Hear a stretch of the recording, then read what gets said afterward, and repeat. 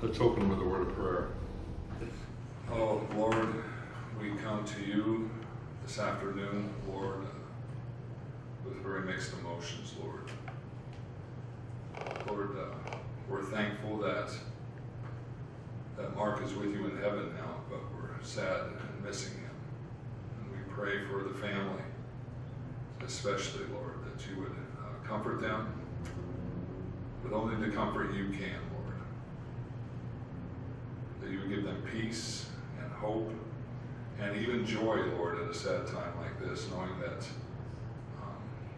they'll see their dad, their uncle, their friend again someday. We're thankful for that, Lord. For those that know you, it's not goodbye, it's till we meet again. That's a wonderful thing. So be with us now, Lord, during this service. We pray that that Mark's life will be honored, and it would be a celebration of life. We thank you, we pray in Jesus' name, amen. On behalf of the family, I just wanted to welcome you all here as we come and remember David Mark Bohnenberger. And I just wanted to, I'm pronouncing that right? Okay, good. I just wanted to read some scriptures to you. In the book of Ecclesiastes, maybe for some of you, at least if you're around my age, you'll remember a song taken right out of the book of Ecclesiastes chapter 3. Went something like this. To everything, turn, turn, turn. There's a season, turn, turn. Remember that song? Taken from Ecclesiastes chapter 3. And I just want to read that to you. Starting in verse 1, says, to everything there's a season, a time for every purpose under heaven. A time to be born, a time to die. A time to plant, and a time to pluck what is planted. A time to kill, and a time to heal. A time to break down, a time to build up. A time to weep, and a time to laugh. A time to mourn, and a time to dance. A time to cast away stones, and a time to gather stones. A time to remember or embrace, and a time to refrain from embracing. A time to gain, a time to lose, a time to keep, a time to throw away. A time to tear, a time to sow. A time to keep silent, and a time to speak. A time to love, and a time to hate. A time of war, and a time of peace. And if you notice in those verses, for every negative thing, there's a positive thing. And although we're sad that Mark has gone on to be with the Lord, missing him, it's a really good thing for him, because he knew Jesus Christ as his Lord and Savior before he passed away. He's now in heaven. We're going to talk a little bit more about that in just a few minutes. In fact, Psalm 116 says, precious in the sight of the Lord is the death of his saints. We're going to talk about what it is to be a saint also in just a few minutes. It's precious in the sight of the Lord when one of his own passes away on this earth and goes to be with him. It's a good thing, although it's hard. David Mark Bohnenberger was born September 22nd, 1959, and went to be with the Lord March the 8th of this year. And he was born right here in Pomona. That's pretty amazing. I grew up in Laverne, and gosh, I remember Pomona in its heyday in the 60s, and it was a thriving metropolis. And that's about the time that Mark was born in 1959. So he got to see Pomona in all its glory back in those days. It's a wonderful city. Still is in many places. Mark worked, he survived by his son Scott, daughter Stacy, granddaughter Zoe, and sister Pam. Pardon me? And a couple of more brothers. Dale. And, all right. He was a PA, a physician's assistant. He loved his job, I'm told. I never got to meet him. He went to our church. I remember seeing him, but I never got to meet him. But I'm told that he really loved his job, being a physician's assistant. That's amazing. He was a giver and a helper of other people. Always would try and help people and give to them. Never looking to get anything in return. That's awesome. That's a big-hearted man. And at this time, I think some of the family would like to come up and just share a few things about his life.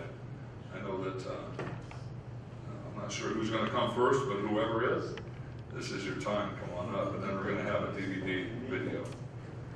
This must be Frank? Frank.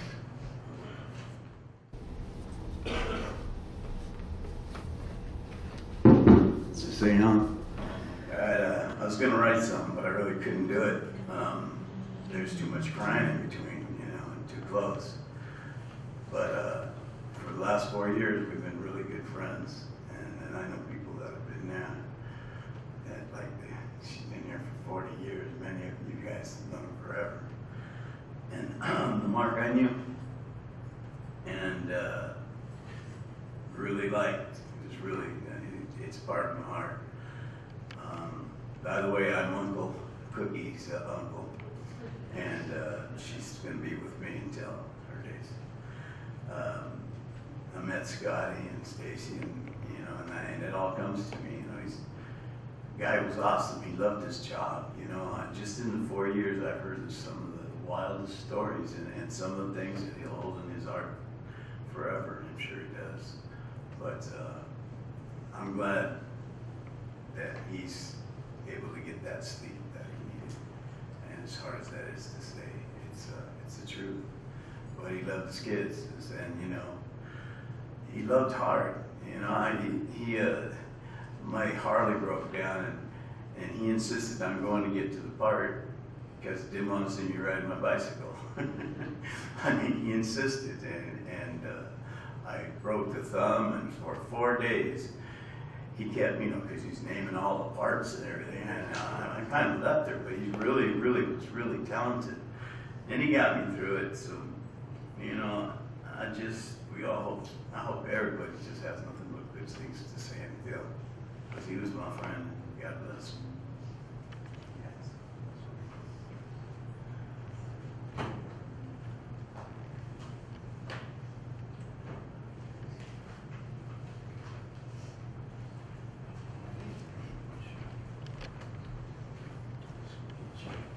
Well, my Aunt Jessica, she couldn't be here today, but I told her that if she wrote something and she wanted to be said, I would speak for her. So this is her words.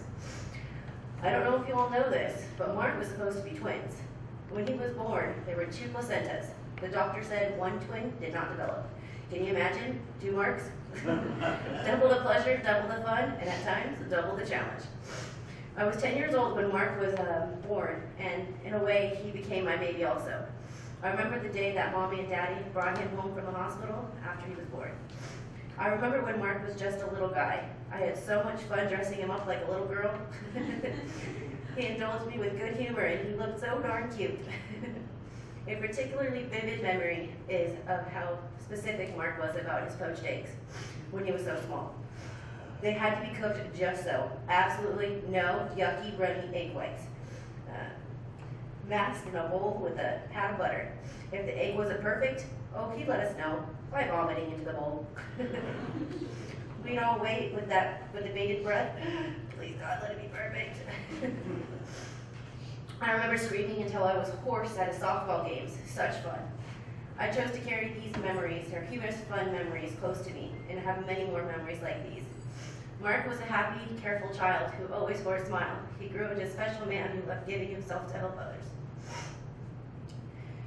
Mark loved his family, he loved his children, and he loved his dog Cookie. Mark just loved, period. To Scott and Stacy, remember what I told you. Listen with your hearts and know that your dad will always be with you. I was so proud of Mark for so many things. His accomplishments were many. I will remember Mark as my baby brother. I loved him and I will miss him. See you on the other side, sweetie. I'm gonna miss him. Love you, Dad.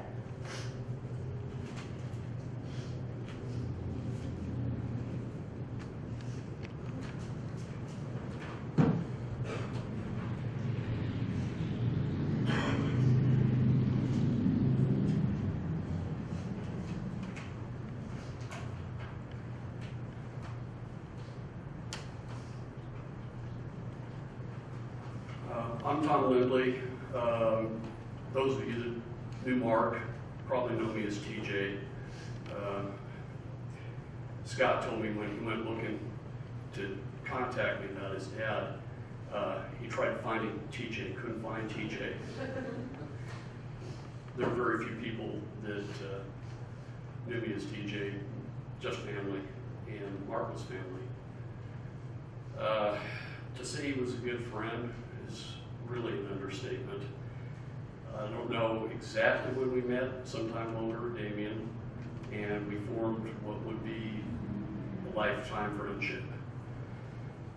Mark loved his family more than anything. He was extremely proud of Stacy and Scott.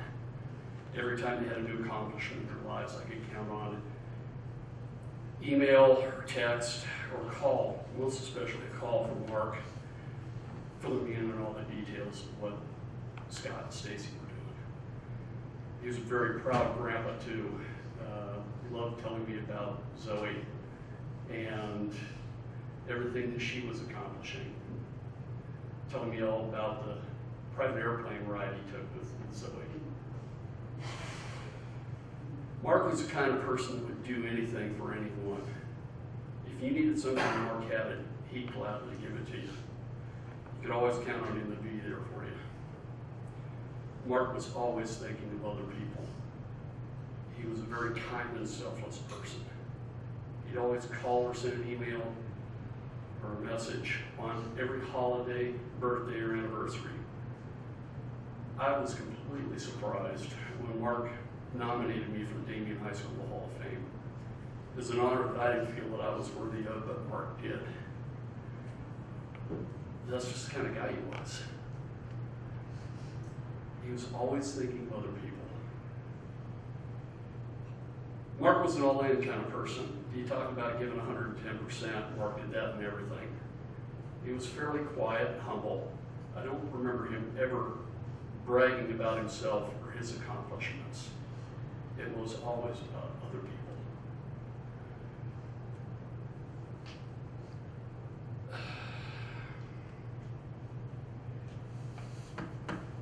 I think that what Mark accomplished in his life was very impressive. This guy put himself through Damien, paying the tuition by working multiple jobs while attending school and playing after-school sports. Every phase of his career, Mark was passionate about his work. He started his medical career working for White's Ambulance Service in Azusa, and then with Niffen, later called Mercy. As an EMT and later as a paramedic, he excelled and went beyond what was in his job description. I got the opportunity to witness firsthand many years ago on several ride-alongs with Mark while he was working for Niffen. He treated patients with a care and respect that made them feel a little bit more at ease with their traumatic situation. As a physician's assistant, he would always take the extra time with his patients to make sure they understood completely their condition and their course of treatment. Mark loved sports, was very athletic in his younger days, playing baseball and golf, and as he got a little older, moved more towards softball and bowling. Mark and I learned to scuba dive and went on many dive trips together. We practiced managing our underwater air consumption while playing magnetic checkers at the bottom of the swimming pool in the apartment we shared. Needless to say, the mostly senior residents of the complex were intrigued by this. Once, thanks to Mark's quick thinking, I escaped relatively unscathed after ditching my scuba gear in about 40 feet of water. I went in to get some lobster in a deep hole. It ran out of air before I could get back to my equipment. So I guess you could say Mark literally saved my life that day. Mark impressed me as a man of faith. Even when life was most difficult for him, he never lost his faith. I pray that the Lord has taken him to heaven and that he's found the peace that sometimes eluded him here on earth. There's so much more I want to say, but I don't know quite how. So I'm going to borrow an excerpt from a speech my friend Mark wrote when he introduced me for the Damien Hall of Fame. I think it applies more to him than it did to me. And I quote Mark, "It's been said that if an individual can have a lasting effect on one person, then that person has accomplished something very rare and special. If that is true, then what is it when a person has had a lasting effect on countless lives?"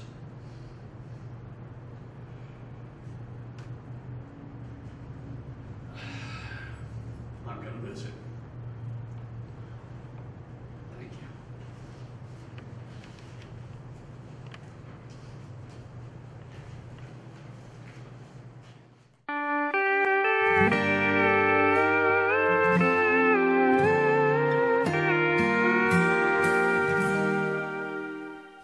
Thought I saw you today.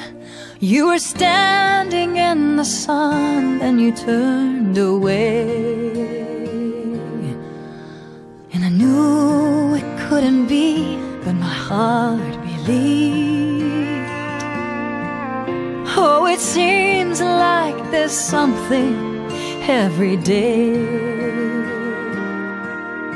How could you be so far away when you're still here? When I need you, you're not hard to find. You're still here. I can see you in my baby's eyes, and I laugh and cry. You're still here.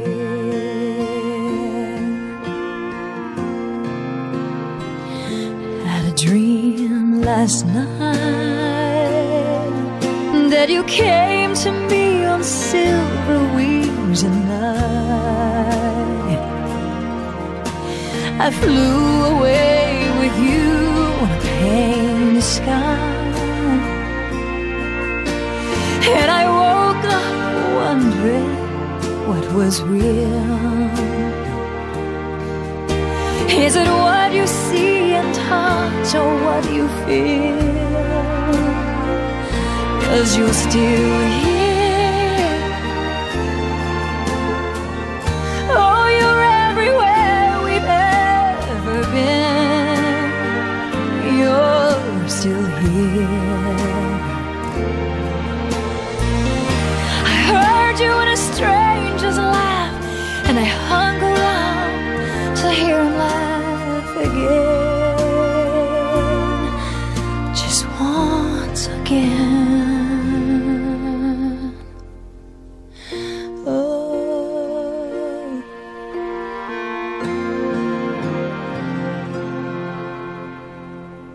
thought I saw you today. You were standing in the sun, and you turned away.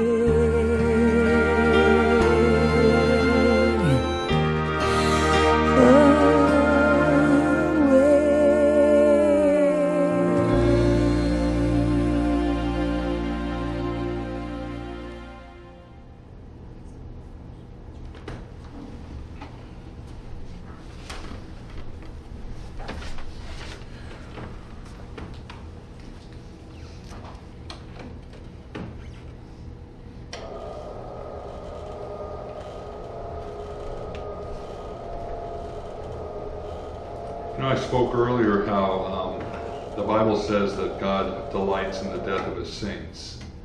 And the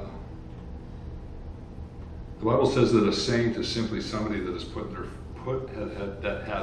put their faith and trust in Jesus Christ as their Lord and Savior. That's what a saint is. That's what the Bible says. And you know, that's what Mark did many years ago. He heard the gospel.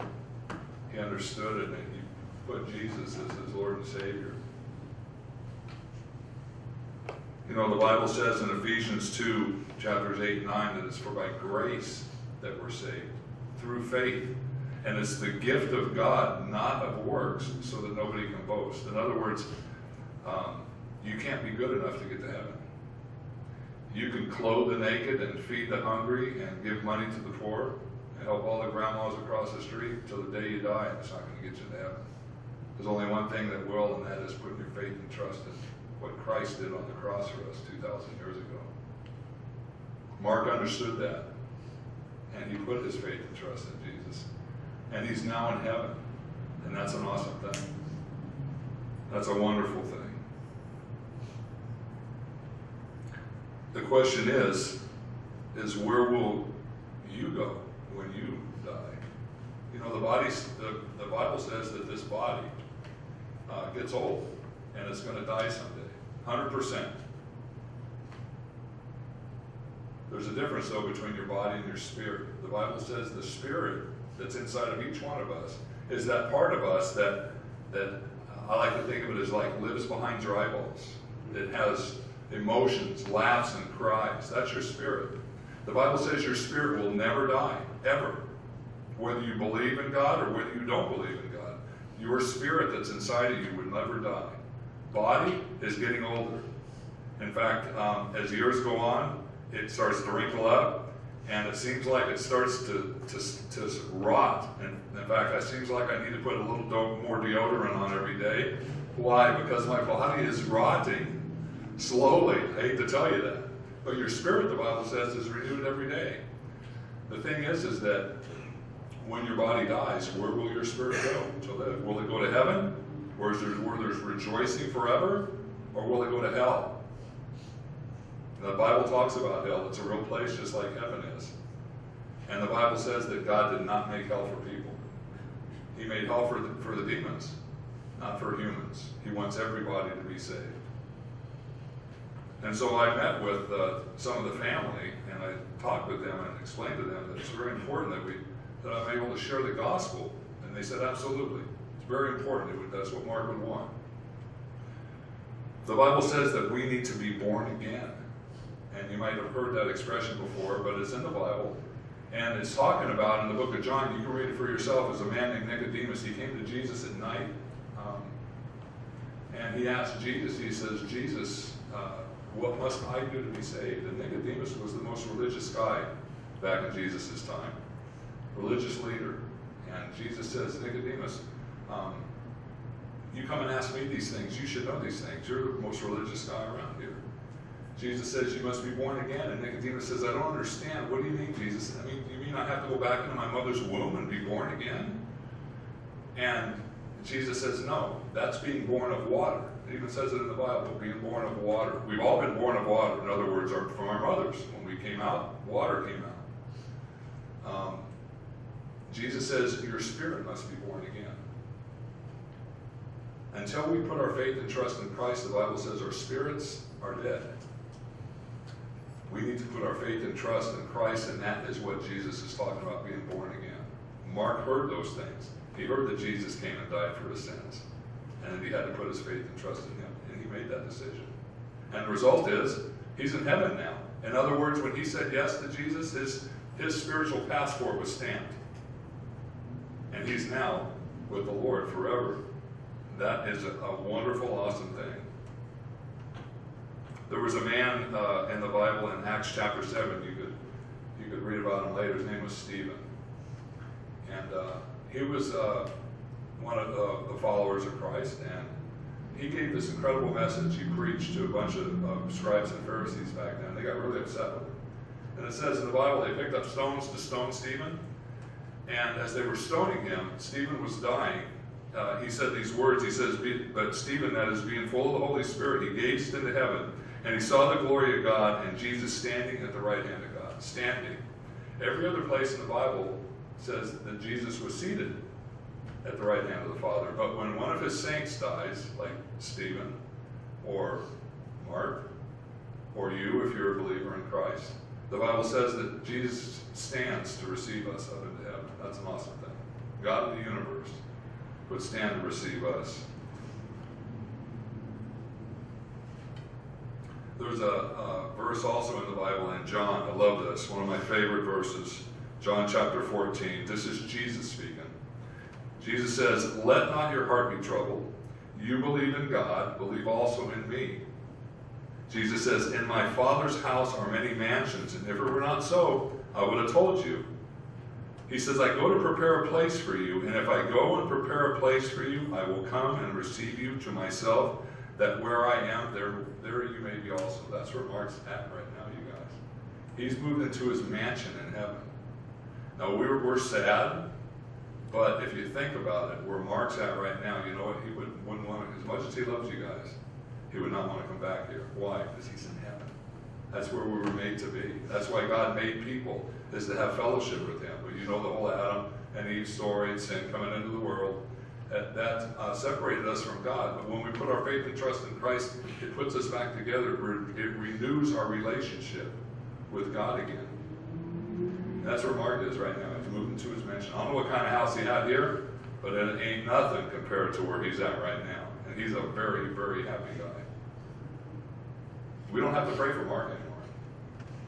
We have to pray for ourselves, because the family especially are the ones that are going to miss him the most. Family and friends. Pray for them. The Bible also says in 2 Corinthians, it says, we are confident, yes, well pleased, rather to be absent from the body is to be present with the Lord. That's awesome.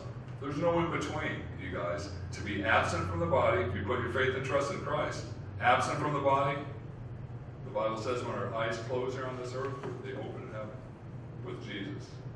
Absent from the body, present with the Lord. I'd just kind of like to conclude the service with one more story from the book of Luke. I love these stories. You know, there's stories that Jesus tells in the Bible that help us to think. But this one here is a real story. Whenever the Bible says there was a certain place or a certain person, it's real.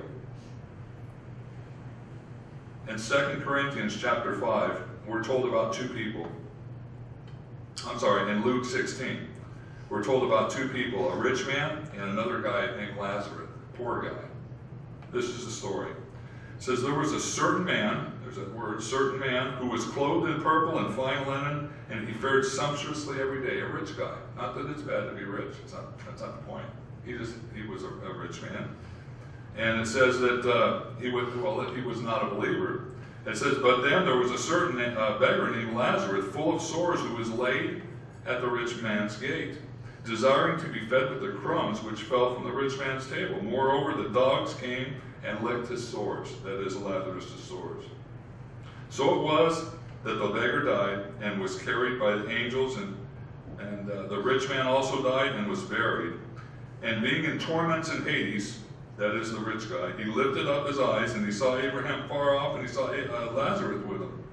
And he cried out and said, Father Abraham, have mercy on me, and send Lazarus, that he may dip his finger in the water and cool my tongue, for I'm in torments in this flame.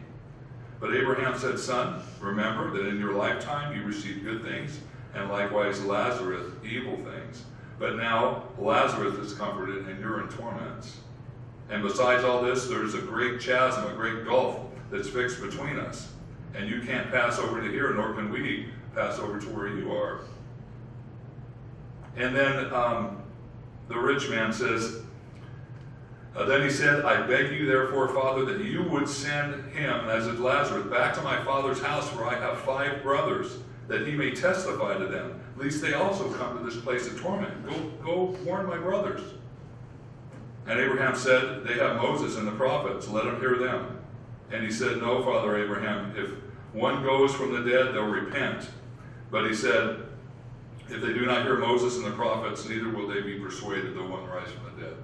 Or I would also add Moses, prophets, pastors, yourself, when you tell people about Jesus.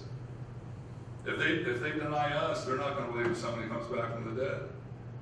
And here this guy is, he is in torments in this place, and he thinks of his 5 brothers back on earth. That means when we're there in heaven or in hell, we're going to have memories of what's going on down here, our family. And he wanted somebody to go. He wanted Lazarus to go and warn his 5 brothers that his 5 brothers wouldn't come to this place. Jesus tells us this story to warn us about hell. Did you know that Jesus talked more about hell in the Bible than he ever did about heaven? Why? Because he does not want people to go there. He loves you. If you were the only person on this entire earth, Jesus would have came and died just for you. That's how much he loves you. Individually, each one of us. He came and paid the penalty. He paid the penalty for our sin. We can't pay a penalty for our sin.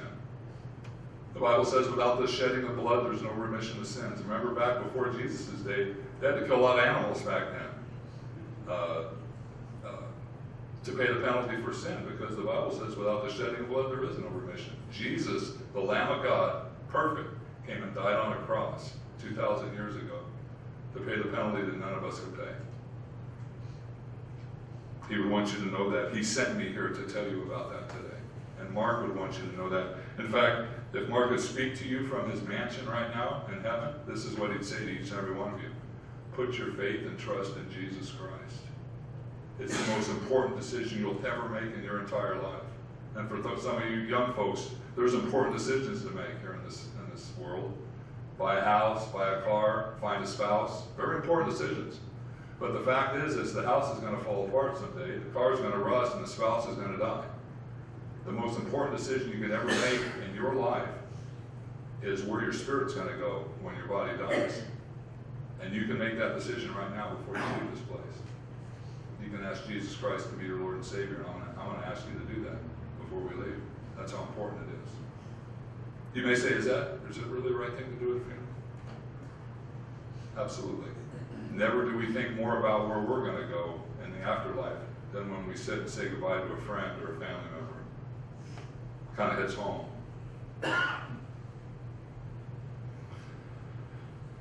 So we're going to pray right now, and that'll conclude the service. So if you'd like to accept Jesus Christ as your Lord and Savior, I'm going to lead you in a prayer during this prayer, and you can pray. And you can confirm where you're going to go when your body gives up your spirit. Let's pray. Father, I just pray for each person here, Lord, those that know you, those that don't know you. Those of us that know you, we're going to see Mark again someday. Soon and very soon, the way this world's going, it's crazy out there. And Lord, we don't know if it's possible or not. The Bible doesn't say it's not. So if it's possible, give the family's love and the friends' love to Mark today. Tell them that they miss him and love him. And Lord, for those that don't know you, I pray that each one would take these words seriously. This is the gospel. This is the good news. This is the only thing that gives us hope in life. To know that not only will we have peace here on this earth, but we'll be able to be with you in heaven forever. Forever is a long time. It's forever. And that's where Mark is. And so, with every head bowed and every eye closed, nobody else looking around. It's nobody else's business but yours. You'll be the only one standing before God someday. If you'd like to receive Jesus as your Lord and Savior right now, lift your hand up. The Bible says that we're to be public about our decision. And it's public enough if I see your hand. Does anybody want to accept Jesus Christ? Raise your hand up. I see you, sir, in the back and in the front. Many of you to my right and my left. Gosh, many of you. Anybody else right now? You're just raising your hand. You're acknowledging what your heart is saying, and that is, yes, I want to know for sure I'm going to heaven. Anybody else would like to do that? Okay, if you raise your hand, pray this prayer. You can say it out loud or you can say it quietly. It doesn't matter. God knows your heart. Father, I accept you as my Lord and Savior. I put my faith and trust in you. Forgive me for my sins and save me, Lord. In Jesus' name, amen. Amen, you guys. You know what? Many of you made that decision, and I want to encourage you. It's the most important decision you'll ever make, like I said. It determines where you're going to spend eternity. And you're going to see Mark again someday. That's an awesome thing. Just a couple of things before I end. Those that made that decision, very important. Like I was telling you about your body. You know, our bodies. We're gonna, after this, some of you are gonna go to the reception, or some of you are gonna go eat someplace. I know I am. Why? It keeps this body alive. Plus, we like to eat. Obviously, I like to eat. But it keeps your body alive. What you need to do is to keep your spirit strong. Read the Bible every day. It's how we feed our spirit is reading God's Word. It's His Word. Pray every day. Praying is simply talking to God. You can do it in the shower or driving down the road, or you can do it on your knees at a church. It doesn't matter. God just wants to hear from you. That's all. The other thing is that you would find a good Bible teaching church to go to, and you would fellowship with other believers. Very important, those three things. But don't let anybody tell you that decision you made today was a farce. It is absolutely a fact, true, and you can know for sure now. In fact, you should know for sure. The Bible says that these things are written in the Bible that you may know you have eternal life. Why? Because God wants us to have hope in this life. And now there's no greater hope than knowing that soon and very soon we're going to see the King. Because like I said, the world's a rough place out there. It's hard. God wants to be there to help you. And we'll see Mark again someday. So we'll continue to pray for the family. Stacy, Scott, Pam, and the rest. Praying for you. God bless you. And after service, I believe you guys know where you're going. You have a reception planned and everything. So let me just close in prayer. Father, thank you for this day. Thank you for this service. Thank you for your word.